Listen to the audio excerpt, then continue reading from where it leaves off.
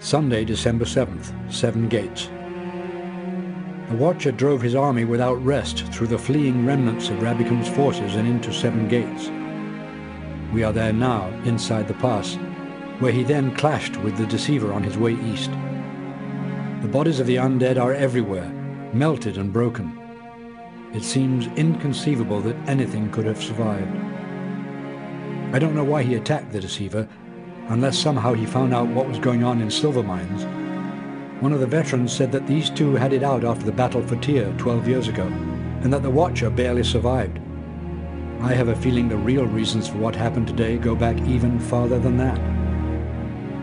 Whatever the case, while the battle raged only a few miles away and we thought the Watcher was coming for us next, I was glad nobody had asked me to carry his damned arm. It looks like the volcano will keep 7 gates open through the winter, so Maeldun is sending out patrols to retake the pass. The Legion's growing fame seems to draw danger like a bright candle attracts moths, and if any of the enemy survive the floods and fighting, I'm sure we'll be the ones to find them. So ends the 17th year of the war.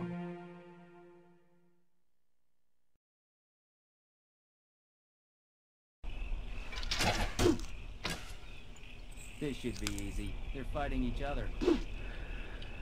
No, don't jinx it, dude. That does point out one of the cool features or gimmicks of this particular mission. I remember when Quake was first released, some people were kind of jazzed about the fact that you could get the enemy monsters to attack each other. If you could get them to damage each other. And that doesn't happen in Myth generally, but in this map you've got two different factions, I guess. And if you can encourage them to run across each other's path, then they will fight.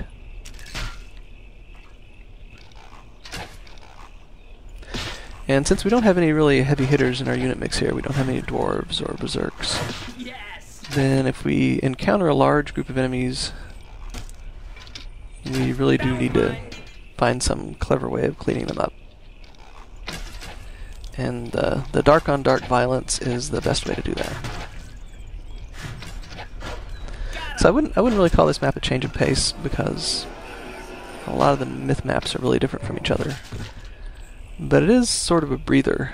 Once you figure out the general twist to this map, once you figure out the gimmick, it doesn't really compare to the intense micromanaging or big group battles that you've had in some of the previous maps. So it's kind of a reward for the punishment that Myth has been giving you up to this point. Yes.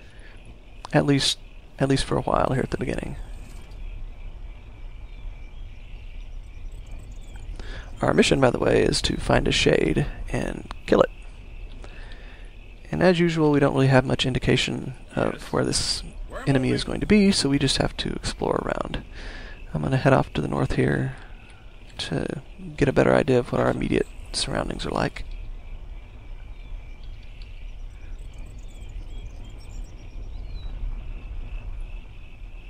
Yes. Yes.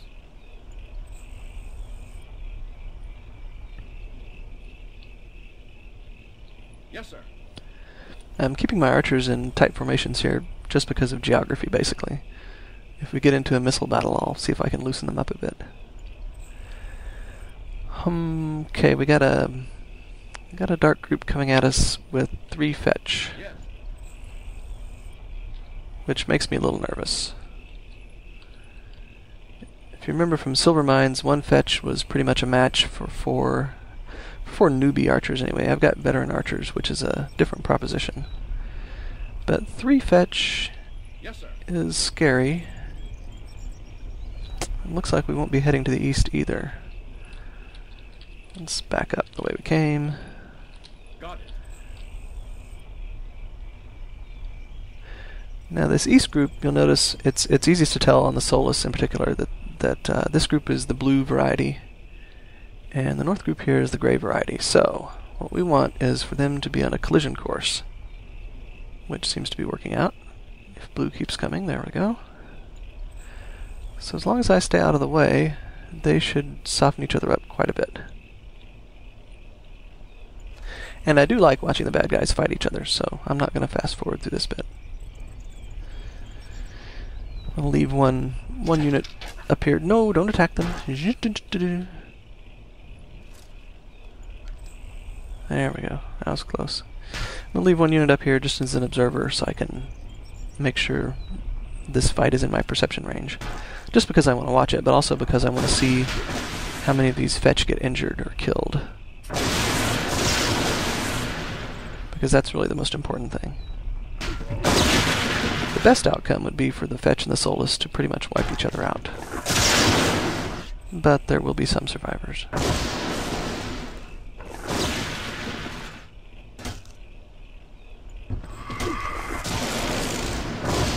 I don't know if you can see it in the recording too well, but when a fetch fires off its lightning blast, you might notice that it kind of deflects the soulless arrows.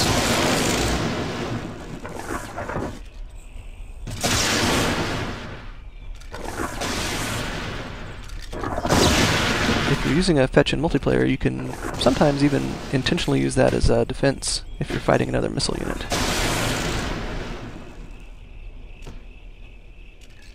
Alright. It's time for us to clean up. Which looks like it'll be pretty easy on these fetch, but I'm gonna get a lightning rod out here just in case.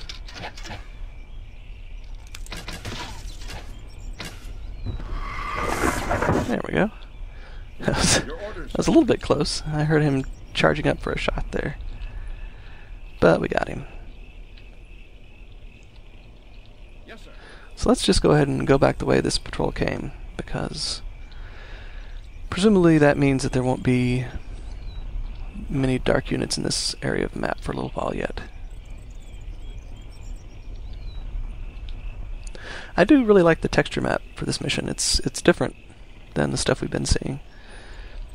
I guess it's supposed to be glaciers melting away and kind of leaving a scoured landscape behind. It's nicely done. I should also say something about the name of the map, the name of the mission, 7 Gates. In game terms, this is supposed to be a mountain pass, so I would assume that the 7 Gates refers to some geographical feature. But Bungie is kind of infamous or notorious for having an obsession with the number 7. They tend to stick references to it into their games. And the great thing about numerology, of course, is you can just put a few references into your product, into your game, and then your fans will find a lot more that you didn't even put in there. So you get a reputation for being really ingenious.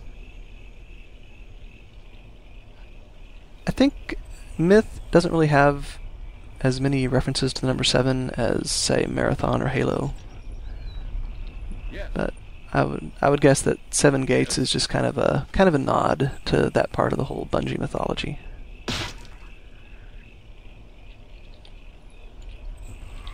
Alright, we've got another fight going on up here that we didn't even have to encourage. They're doing it all on their own. So let's go clean up after them.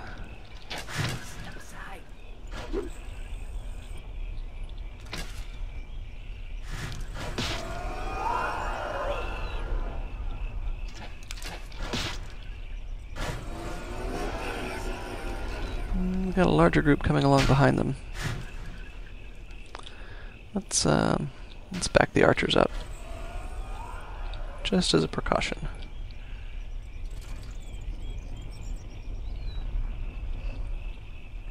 So this group doesn't appear to have any fetch in it, but it is still kind of a big group. I'm pretty sure we could take that out, but if we don't have to, Yes, sir.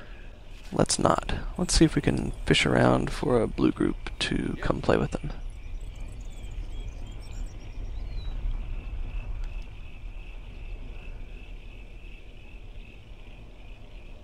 Are they running away? Don't run away. We're moving. We have big plans for you.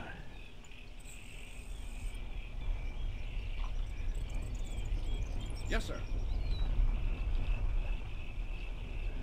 There they come. Got it. Of course, I haven't found any playmates for them yet. These might do. They're definitely blue.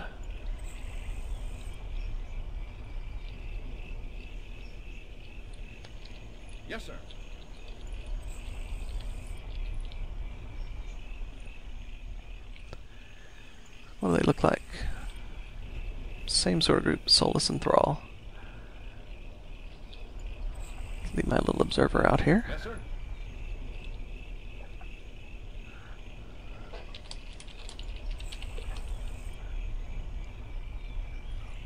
Ooh, they've got some fetch too. Okay, so it'll definitely be a good thing to get these groups to beat on each other. Stash my watcher behind a tree. We're moving.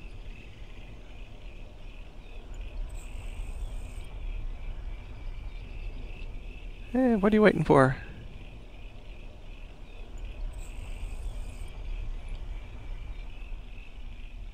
There we go.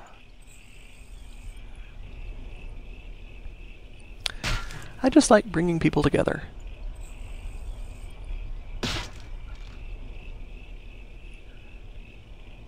Those fetch are going to have a serious friendly fire problem if they don't move out a little bit. Yeah, they're basically zapping each other there. There's one nifty little detail. You notice dark units have a kill counter also. Skull symbols rather than shields. They get the same sort of veterancy effects that our units do.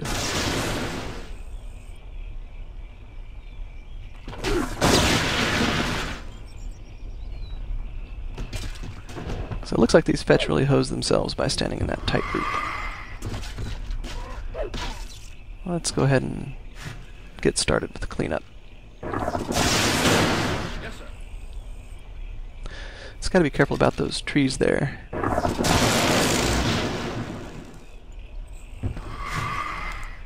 They're not so much of a worry now that the last fetch is gone.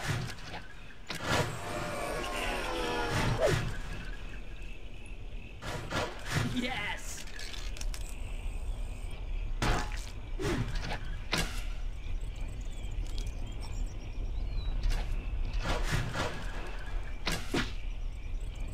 That was mine. Okay, last of the Solus.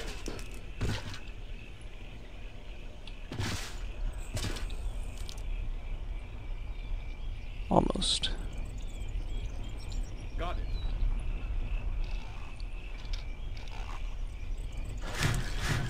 Got him! Yes, sir.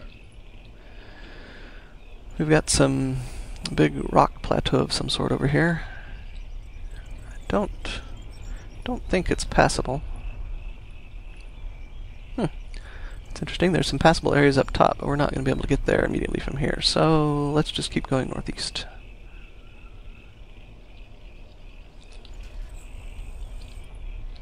Yes.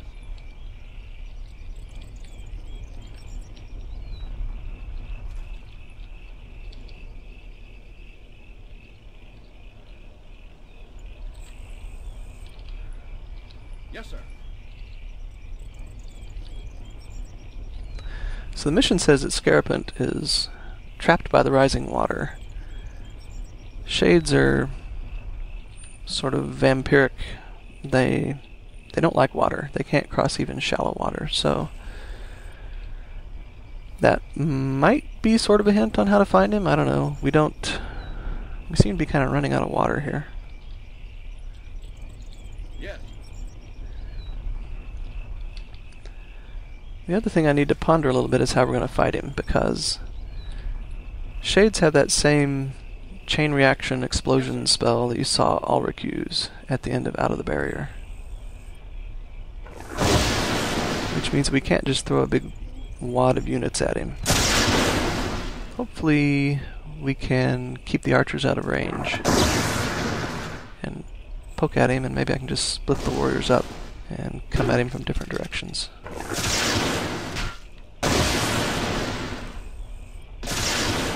Yes. So we'll lose a few warriors that way, but so be it.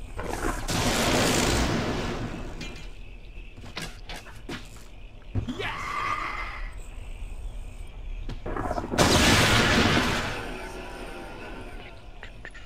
One more fetch. Yes, sir. It looks like it may be running from something.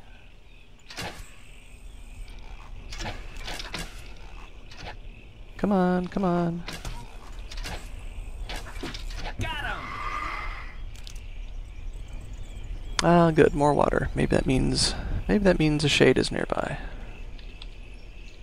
Yes, sir.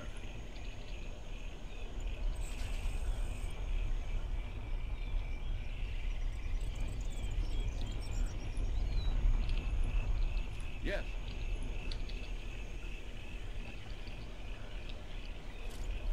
Not a shade, but more units, more enemy units. Yes, So, we're probably on the right path. Poor Fetch, caught between a rock and a hard place. Alright, so we just have your basic Thrall Death March here. Let's go ahead and speed that up. Yes, and clear. Step aside. That was mine. I'm not really letting my warriors get much action in this particular map. I guess that's okay. I like to keep them nice and green for our inevitable encounter with the shade.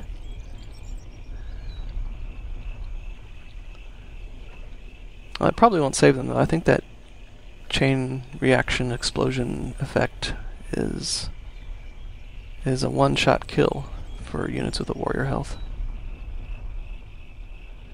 Okay, yeah, there's our shade. Scarapant. And he's wounded at least a little bit. Just kind of seems to be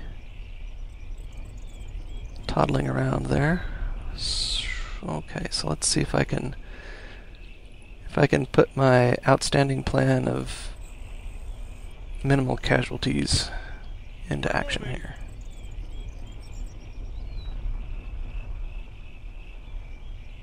Yeah, that's a scary little dude.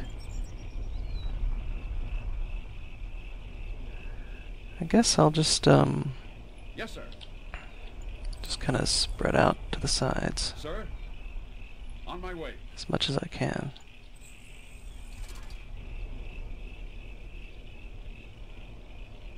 Yes, sir. On my way.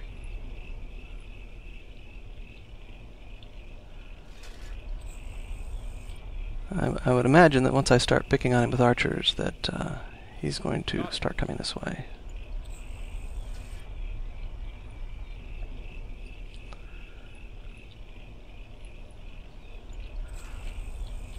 Sir, right. Alright, how about you? Oh hey, he survived for a while. Yes, sir. Yes, No, sir. no, geez, okay. Have I screwed this up? Casualty. Maybe. Okay. Oh no, I think we're good here. Casualty. Hey, Let's, watch I it! think we're doing more harm than good with our archers. Casualty. Friendly fire. Yes. Oh, there we go. Okay, yeah, that was pretty good.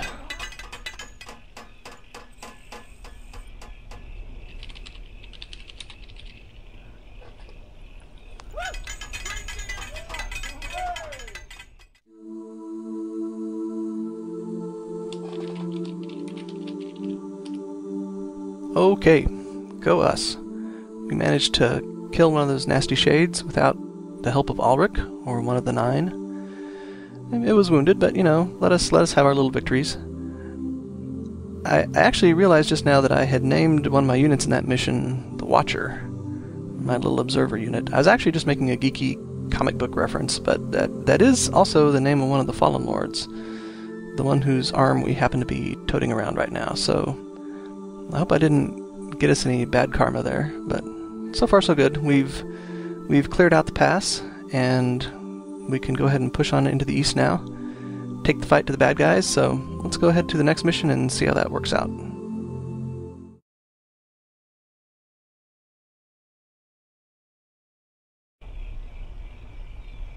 Yes, sir. Yes, sir. Sir, on my way. Sorry. Yes. Casualty.